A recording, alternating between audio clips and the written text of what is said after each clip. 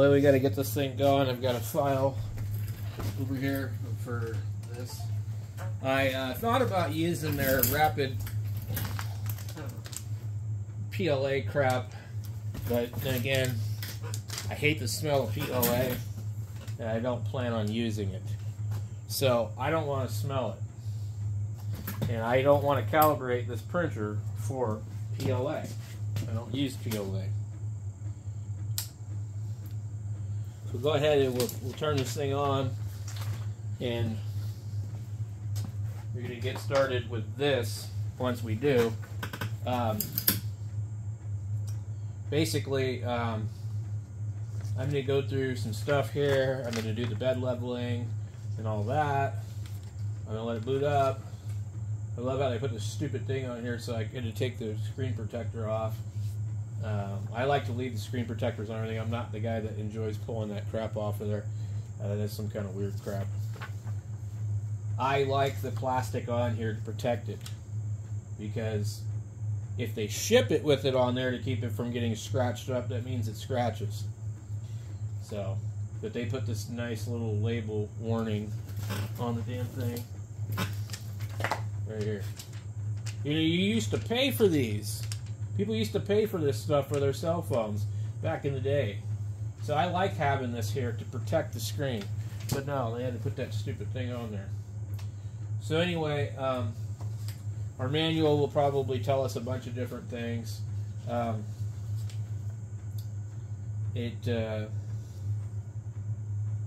Screen setup, print leveling, etc. There's quite a bit in this manual about the print leveling and all that.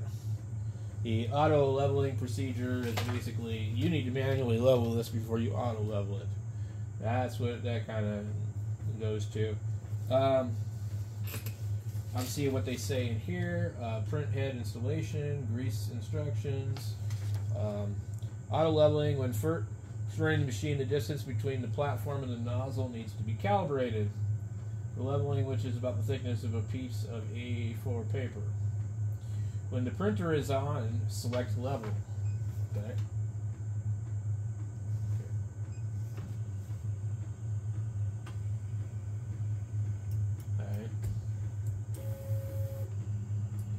I probably should pull that filament out of there, because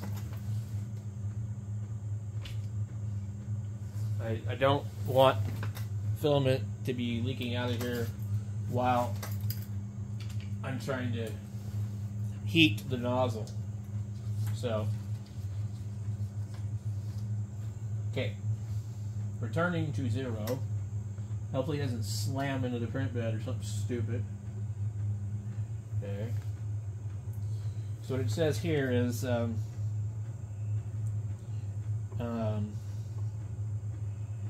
press level. Okay, so it's reading all of these things that say 0. When the printer is powered on, select level. Each of the axes of the printer automatically returns to the home position.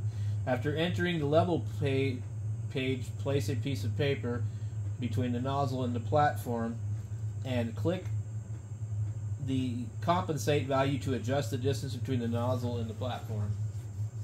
We probably could use this, but let me see if I have some typing paper. I know I have stuff laying around, but yes, let's use my tax return. That would be great.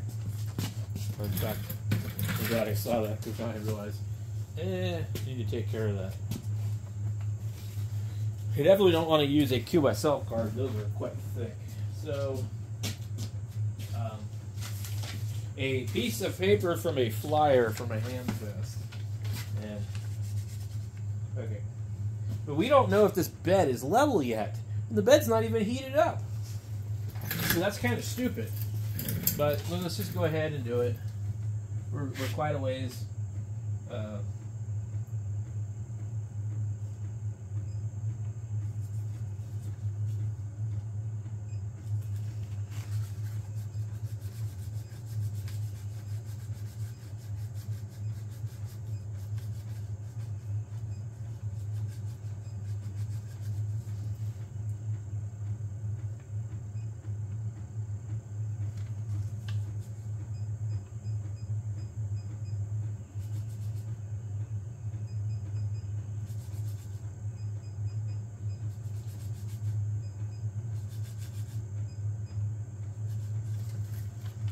thing even moving? Man. So.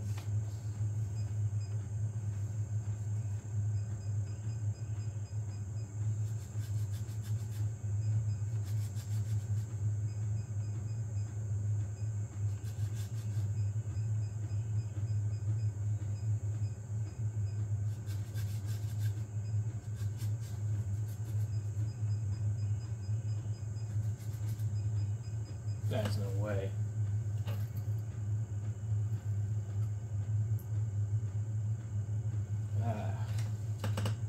Okay, I don't know. This doesn't look right to me. And I can't see very well. So let me see here. Let me see if we can get in here. The light. I can see the nozzle. And it really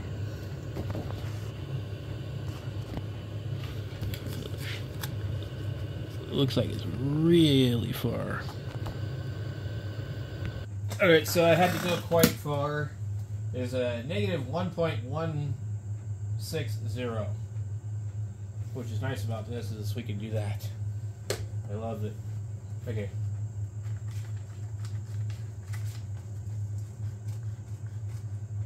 And I might be able to like go up one more.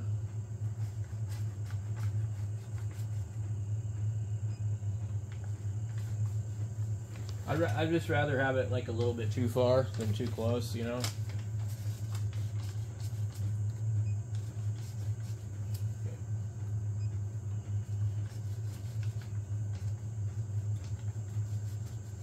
I'm going to leave it a little bit too far in case one of these corners is up high or something weird.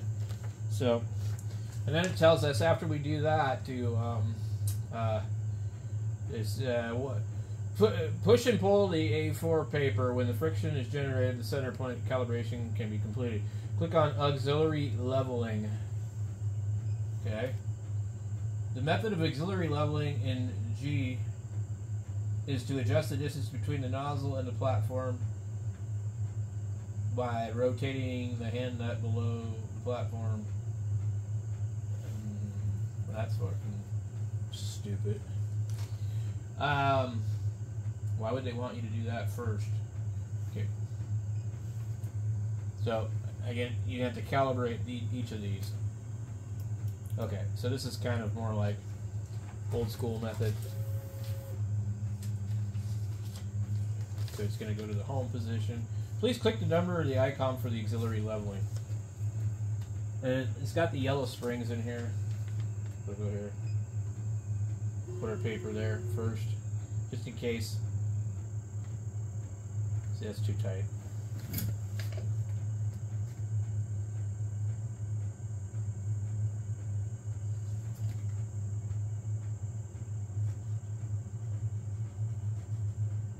Okay.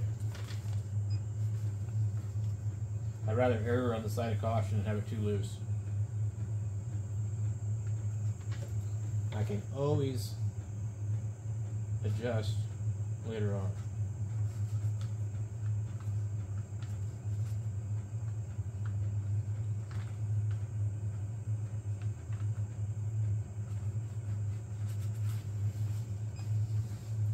So I like to go back and forth a few times.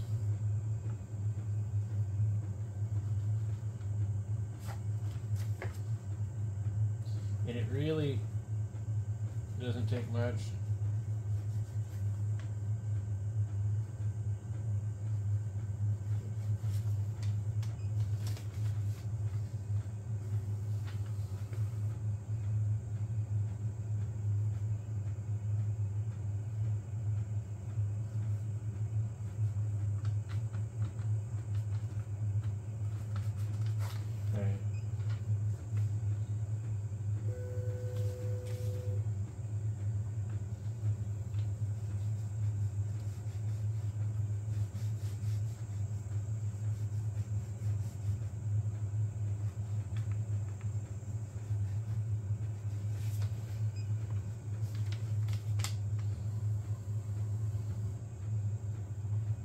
Something smells really funky. in this printer, which I'm not 100% sure why.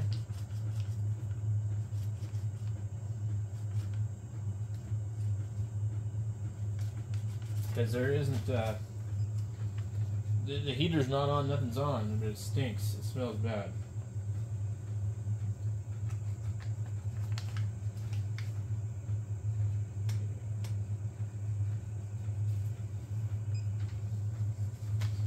I don't know.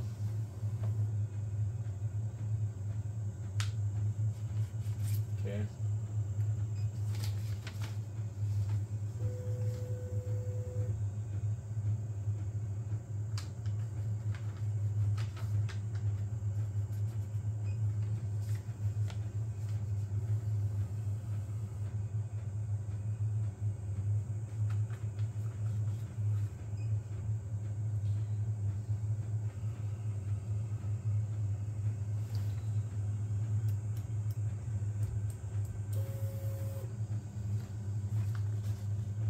I thought it was supposed to be able to do that.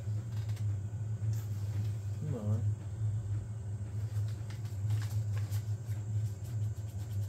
Yeah, it's a little loose, but we'll just leave it like that. Auxiliary leveling is complete. Please confirm auto leveling immediately. Confirm. Okay, so now that we've done that,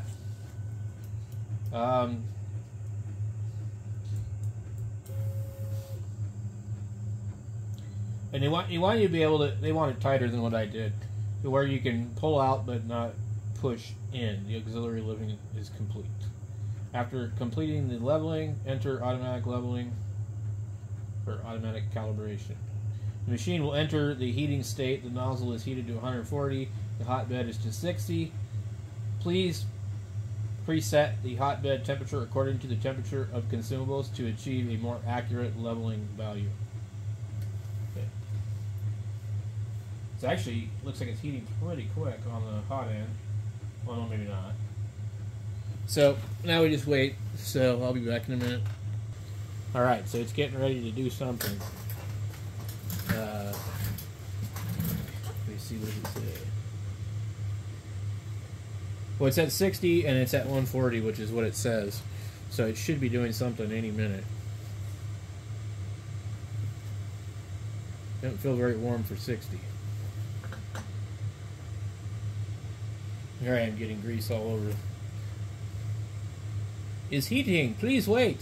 Well, you're already at 61 degrees out of 60 and 140 out of 140, so do something.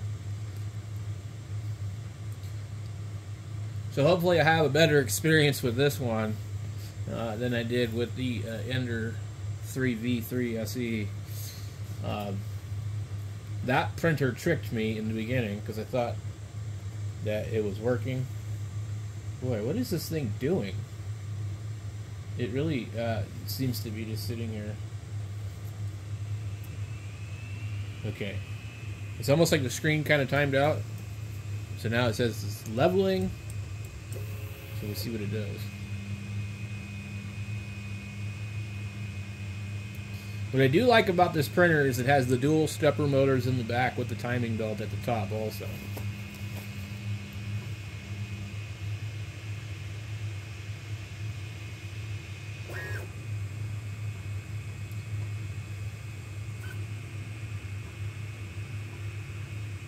I don't know what these numbers mean on the screen.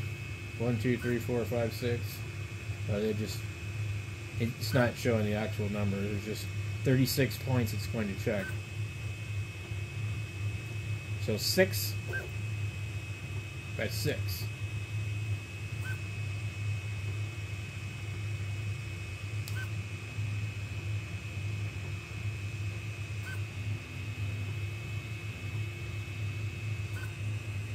You can tell this thing moves pretty fast. So I've seen lots of videos on this. I have never seen anybody upload the information about this, like showing what it does. They just like kind of skim through it. But I'm going to bore you guys to death with 36 points of leveling. We're at 16 right now. 17. and 18, and if you can see the screen here, you'll be able to tell. So we're basically halfway. And after it does this, what it tells me here is it says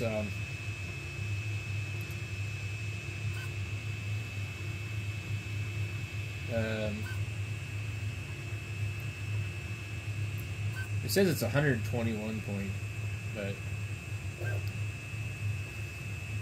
after the leveling is complete, set the Z-axis compensation. So apparently the first one was not the Z-axis compensation. It was more of, I don't know, something else. Just the Z. So after it's done, we'll set the Z-axis compensation. Place a piece of paper between the nozzle and the printing platform. Click the compensation value and push and pull the paper to complete the compensation leveling when friction is generated. Then click the save icon to save, and if you don't do that, then you just did all that for nothing. So let's see, where are we at? We are, pay attention to the distance, as big red marks, between the nozzle and the bed. About the thickness of a sheet of A4 paper, this is what it says on my screen. Can be adjusted with the Z offset. Okay. And we need to click confirm. We can see all our numbers. -2, -2, 0, 1, 0, 3, 0, 0, -2, 0, 3. All the numbers actually look pretty good. So our highest number is our lowest number is -0.9, and the highest number appears to be 0.03 or something like that. Yeah. So all the numbers on here, they look pretty good. Let me see if I can show you. Yeah, see? So this is, you know, when I had that ender, oh, it was so bad. And they were not good. I mean, this is obviously pretty good.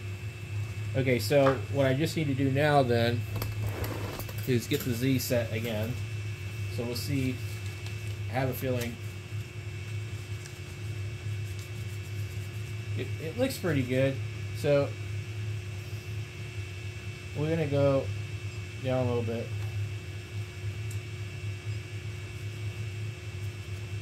Am I going in the right direction?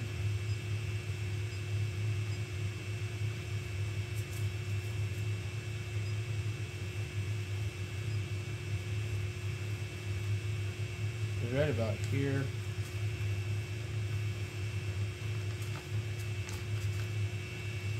Let me go back up one.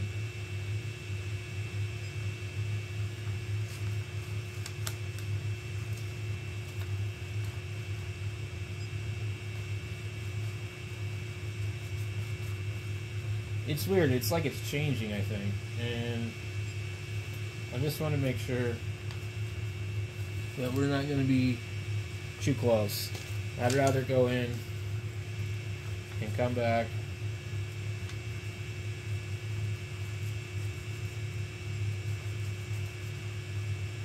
And adjust it again later. Okay. Then we hit the save icon. Save and restart to apply. Okay. Alright. Saving data.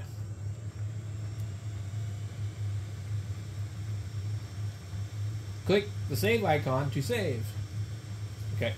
Note, leveling sensor only detects the metal platform plate. For example, replacing glass platform for leveling will not produce detection effect, which will cause the nozzle to squeeze the platform. See, because this has an inductive probe, if you try and use a glass bed, it will not, it won't work right.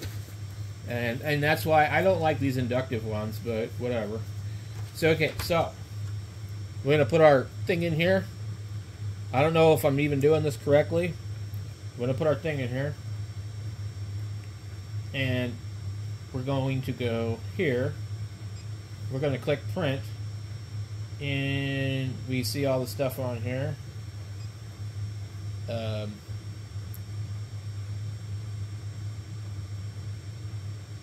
Okay, I've added this calibration code. 25 point. Confirm. 10 minutes, it says. Okay, we need to load filament. Oh boy. I didn't even think about it. So,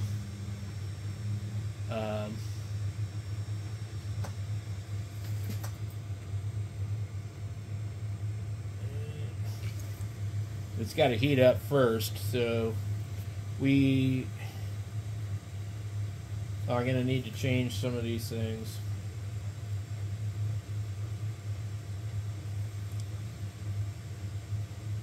I wonder if it'll let me.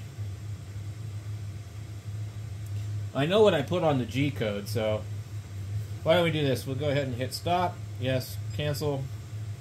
Okay. We'll go into settings. We need to go.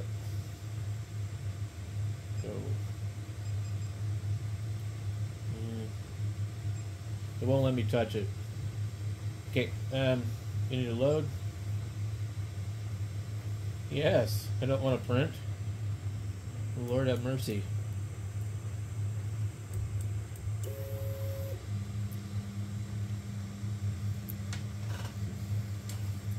I really wish I knew what the hell this stupid thing was doing. Alright. It will not let me adjust the nozzle temperature. I need to load filament, which means that I either need to heat the nozzle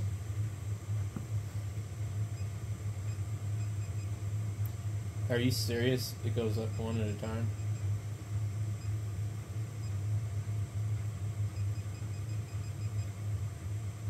Okay, 10.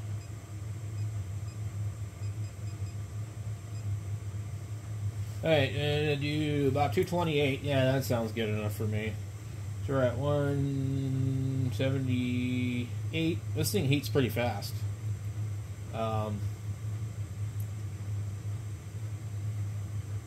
We're at 200. I should be able to just go ahead and push a little through.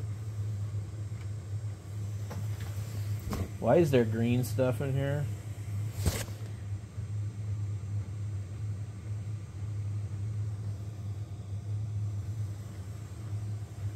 Green? Why would there be green? See, like, I almost wonder if this has been used.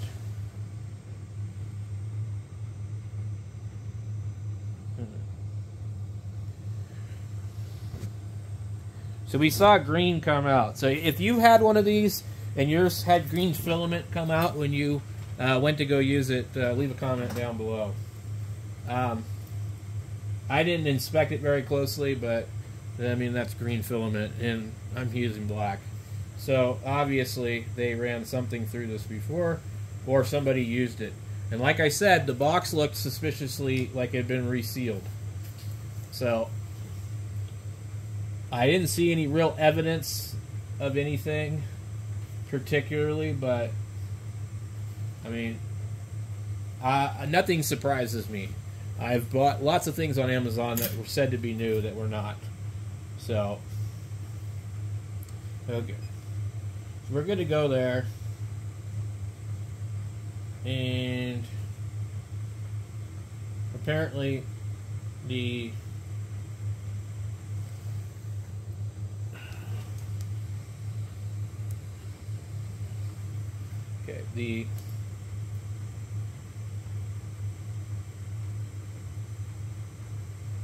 I'm wondering how I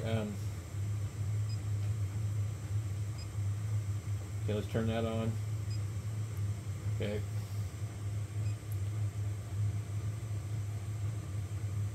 Alright. So I think I may or may not have hit resume for this print. So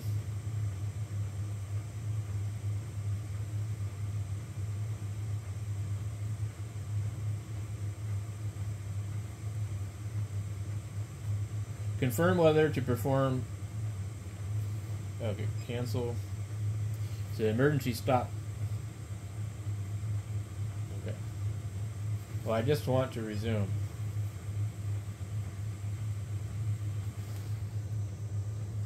So let's see if it does anything.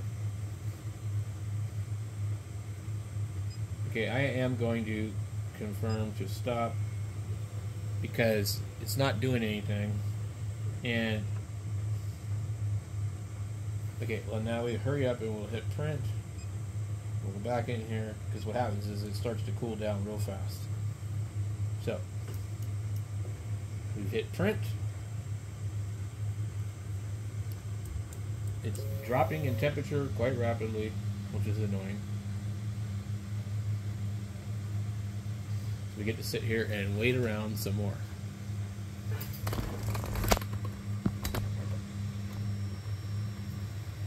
So, and it keeps giving me this 140 degree number. But unless I missed something here, there is no reason this thing should be. We cannot print at 140. There's no way. Settings.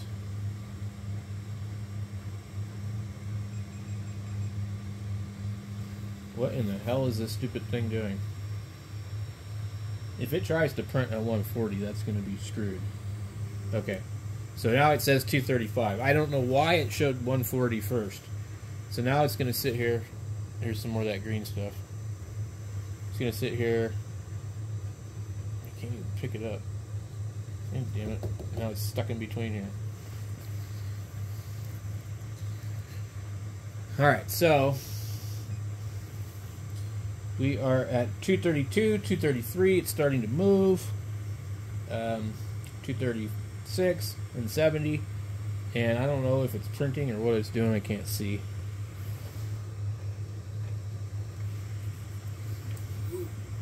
It did. That is weird. It printed a test line right there. Alright. Look at that. That's looking good. Let me see if I can get this tripod to go up higher. Give you guys a better view here in a second. Okay. Sorry about the excellent video. Okay. So this is a bed level test. I believe it was specifically for this printer. I found it online. Double lines. It looks really accurate. The hell, there's a triangle back here? So, I believe this is specific for this printer. Unless this was already on the disk. I don't think it was. I don't recall that being on the one I downloaded. Other than that, it looks identical. Let me go take a look over here. Nope, I see it. It's in there. Now, this file is... Let me go here and look really quick. I can tell you what it is.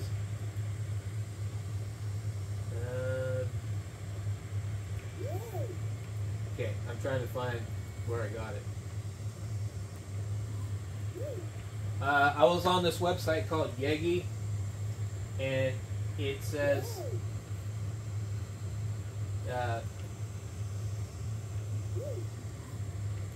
Elegoo takes you to, apparently, printables. I don't remember downloading it from printables, but it's on printables. It says a simple single layer square grid test to test the bed level across an area, and it says it is not specific to this printer. They're talking about Prusas and 240 millimeter by 200 some other crapola. Anyway, so you guys can see how quick it just did that. That is nuts. I have never printed one that quickly. I mean, not even close. Like this is like not done, but it's just like literally done the whole entire outline in like I don't know what the elapsed time is. 3 minutes. 3 minutes.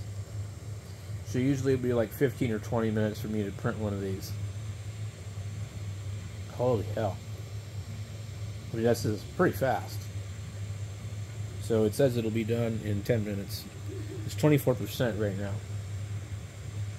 So what we're wanting to make sure is just everything comes out perfect on this before you test any prints and do test benchies and all this other crap. Like, why would you just print something in the middle of your print bed when you get a brand new printer? And I see it every time. That's what these people do. They don't do one of these. They don't check to see that the bed is okay. They go print some stupid benchy in the middle of the print bed and go, oh, this thing works great. You know, and then they got the printer for free from whoever. You know, that's the other problem too. We get all these shills on here that just want to get paid. And so they tell you that this is the best printer ever. And then in the next video they tell you, don't buy this printer, buy this printer. And one guy was like, oh, don't buy the KE, buy the SE because it's no good. And then he tells you in another video, the KE is so much better than the SE. I'm like, well, which one is it? And they don't ever tell you that some of these printers have certain problems. Well, they just tell you they're great. Or they tell you they're really bad and they don't know what they're doing. So you just never know what the hell to do. So I'm hoping maybe I can help somebody here. You get a new printer, find a test bed, print that first. Make sure that all this looks good. If it doesn't look good, well then you don't even have it set up right in the first place. Look, if there's tear lines in here, you know, if these squares look like crap, or you end up with a mess on the end of the tip, you're not set up right yet. And that's okay, because these things are a pain in the butt. And if you're new, and I'm new, there is a huge learning curve on this. You know, some of these guys have been doing this for 10 plus years, you know, and they were, you know, around when this first started. I remember like when they first came out. In fact, I saw some at the Ham Fest yesterday. Some of they were kind of like a Prusa style, like, you know, some of them like had pieces of wood, like balsa wood looking stuff that was glued together with screw inserts, and another one had like plexiglass, but they all had the rods and everything, you know, they looked like a Prusa. And he wanted like 20 bucks a piece for them. You know, like, I looked at them and they're like, none of the parts on them look like anything I could use. So we have like some lines in that one back there. I can see some lines in here. I don't know if it's just the way that it's printing. Let's see if I can zoom in here. Okay.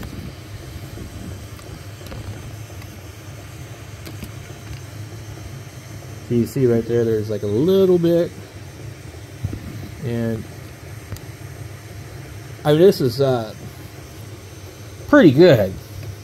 I think I have the Z offset just a little bit on the conservative side, because I don't want to scratch my brand new print bed, because I don't want to have to buy one again, especially because this is a really good one.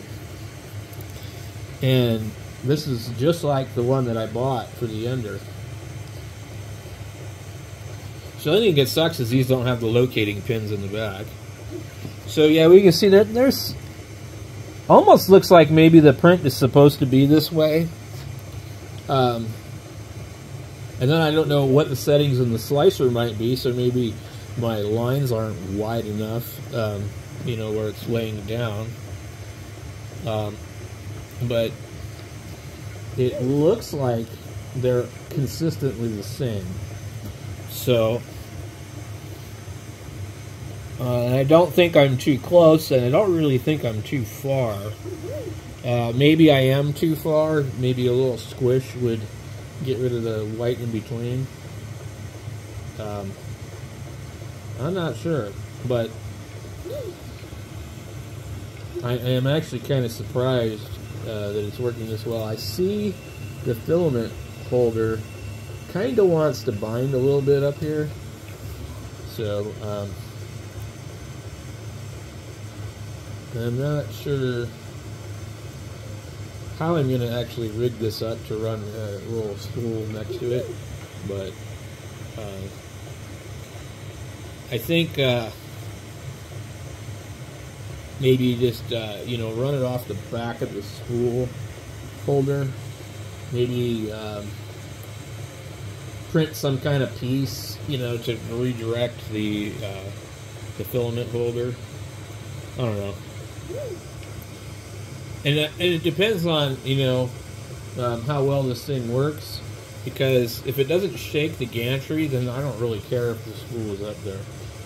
The only reason that I would do otherwise is to keep my spool in a dryer while it's printing, and that would be nice to be able to do.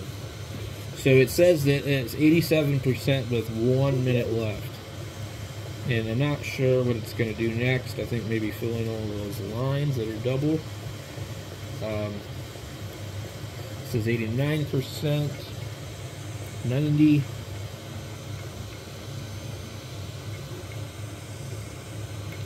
I don't know what it's doing now. I can't really see.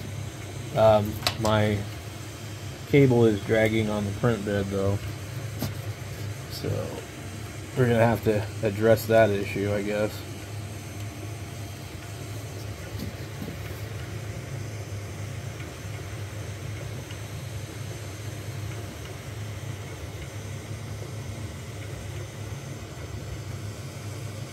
So it's about done. It says 95%, no minutes left. 0 hours, 0 minutes. I'm not sure what it's actually printing. A third line through these. That's what it looks like.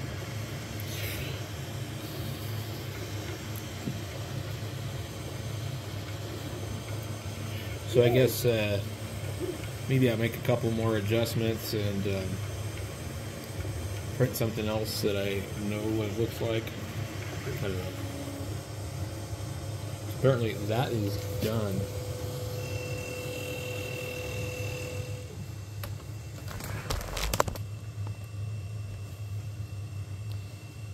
So we get 11 minutes.